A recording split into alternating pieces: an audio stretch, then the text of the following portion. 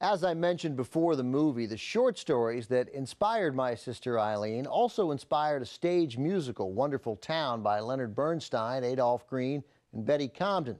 The 1953 stage musical was a big success, so Columbia Pictures, which still owned the screen rights to the story, decided to adapt the musical into a film.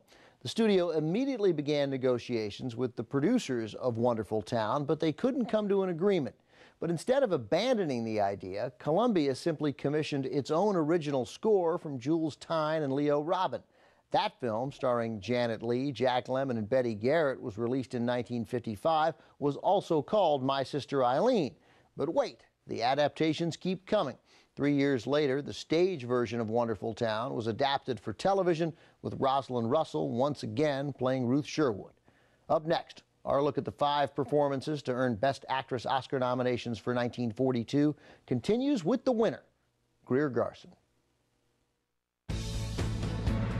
Tonight on TCM's 31 Days of Oscar, Greer Garson's Life is a Battlefield in Mrs. Miniver.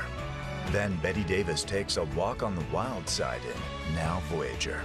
And Katharine Hepburn doesn't always score big as Woman of the Year. Turner Classic Movies and Warner Home Video present